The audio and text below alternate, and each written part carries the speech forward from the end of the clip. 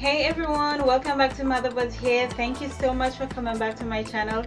I very much appreciate it. Today we're going to continue our conversation on the porosity of your hair. About 2 weeks ago back, I did a video on knowing your porosity. If you haven't seen that, pause this video, go in the description box below. You will see there is a link it, and then come back to this video. Okay, so let's continue our conversation. In the last 2 weeks, you learned about low porosity and what you need to do if you have low porosity. So now we are going to be talking about high porosity. I have this little demonstration right here to show you what I'm talking about. When you have high porosity, let's say that's your cuticle, that's your hair shaft, okay? When you have high porosity here, that means that your cuticle is wide open, it's raised like this. So your cuticle is raised that much, and we are going to put in moisture, but it's going to go as fast as it comes in, it's going to go out. Your hair is going to be feeling dry, like it's not getting anything at all, because as fast as you put it in, that's how fast it goes out. So that's the meaning of high porosity. High porosity means that your cuticle is wide open. Okay, so we know that we have high porosity here, and we need to know some things that we need to do. First thing is first, when washing your hair, you determine how regular you want to wash your hair. If you want to wash your hair once a week, if you want to wash it once a month, if you want to wash it every 2 weeks, it's all up to you. You decide how to wash your hair. First thing is first, you need a really good shampoo, and you need a sulfate-free shampoo. Whether you're washing it in 2 weeks, a month, a week, you need a sulfate-free shampoo. And you need a really good sulfate-free shampoo, okay? The reason for a sulfate-free shampoo is that the sulfate-free shampoo will not strip your hair completely, unlike if you use a conventional shampoo that have sulfate in it, okay? So you need sulfate-free shampoo. When washing your hair, water temperature is very important, because your cuticle is already open. Unlike with low porosity hair, you need to open it. Your cuticle is already open, so water temperature is very important. So you do not want cold water, because if you use cold water now, you will be closing up your cuticle, and you still need your cuticle to be open while you're washing it to put in moisture. So we're going to be using so you need lukewarm water to open your cuticles, but not to open it to the extreme that the moisture you're putting in is still coming out. So we're going to be using lukewarm water. Now, if you're washing your hair once a week, fine, go ahead and use a normal sulfate-free shampoo. But if you're washing your hair once a month or once every 2 months, it's all whatever you decide, then you need a clarifying shampoo with sulfate-free. Every shampoo you're going to be using is sulfate-free. It wouldn't make lather. Like when you're washing your hair, if you buy a sulfate-free shampoo and you're washing your hair, it wouldn't make as much lather as a conventional shampoo. So don't be alarmed by it. It's still cleaning your hair. It's just not stripping everything out of your hair.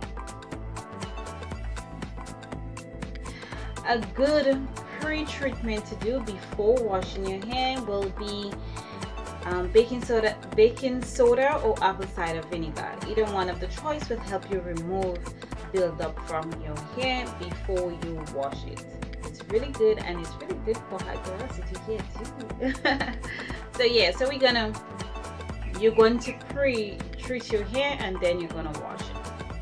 After you have done that and you have washed your hair with sulfate-free shampoo, I'm continuously saying sulfate-free because it's important that you get a sulfate-free shampoo.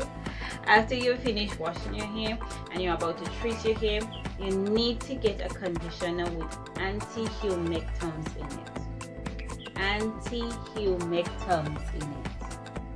The meaning of anti-humectants means that it helps. It means that it helps close up your cuticles. So, whereby your cuticles will stay open if you use just a normal conditioner with a conditioner with anti-humectants in it. It helps close up your cuticles, and that's what you want when you have high porosity, because you want to keep your moisture in your hair, so your hair don't feel that dry and brittle and have little knots in it, and every time you comb it, it's breaking up. You need moisture. That means your hair is just really dry and you need moisture in it. Now, if you cannot find a good anti-humectant conditioner, buy a regular conditioner. Some things you could put in it to make it an anti-humectant conditioner. You can use oil, you can use coconut oil, you can use palm oil, you can use what other oils can I think about right now? You could use raw shea butter, you could use EVOO, like extra virgin olive oil. You could use all these things and put in your conditioner, and you condition your hair, and then you rinse it out with cold water now. So you want to, like, you just apply your conditioner, you had a plastic cap over your head, and now you want to just seal your cuticles while it has all its moisture in it. You want to seal it. So now you need cold water when you're about to rinse out your hair.